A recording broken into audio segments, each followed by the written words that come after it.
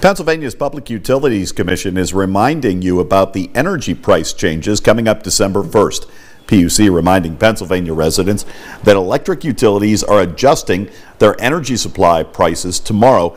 It encourages consumers to understand the changes and look into opportunities to manage winter energy bills. One spokesperson from Penelec saying today this happens twice a year. He says residents can go to papowerswitch.com to compare prices. When you have a variable rate, just like a cell phone sometimes, you might have 3 months of a certain price, but then after that, that price can move up or down. And it really moves up or down depending on market conditions.